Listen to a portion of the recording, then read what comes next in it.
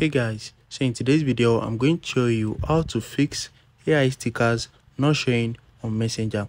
So with the latest update of Messenger, they have added a new option which allows you to generate stickers using AI. So let me show you how it works, and if you can't find it, I'm going to show you how to fix it. So open your Messenger and you need to select any chat of your choice. Once you click on any chat of your choice, click on this emoji icon in front of your keyboard. So this emoji icon, just click on it, and with this you are going to see generate. So you can now generate stickers with AI. Once you click on the generate, you can type in anything to generate sticker. So let's search for Elon Musk, and as you can see, they are showing his pictures. You can also add riding bicycle. I'm going to generate sticker for it, as you can see. So you can just select any of them, and it's going to automatically send it to the person, as you can see.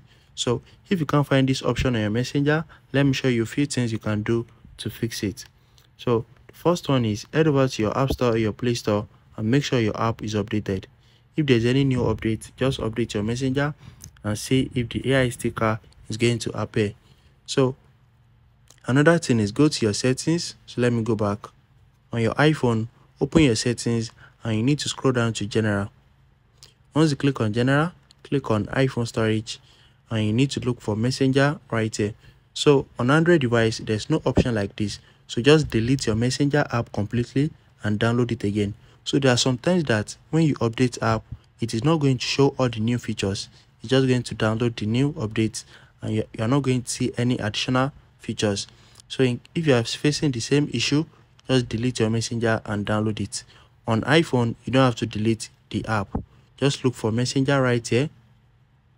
So look for Messenger and you need to offload the app. So all your documents and all your data will be saved, but the app will be deleted.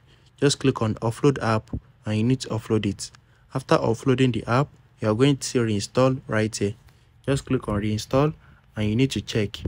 So another thing is, I have noticed that anytime there's a new feature, some people usually get it early while some people get it late.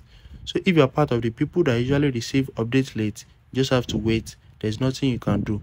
They are still going to add it to your account after a few more updates. Just keep updating your app on your App Store or Play Store. If you found this video helpful, smash the like button and subscribe to my channel for more amazing videos like this. Thanks for watching, guys.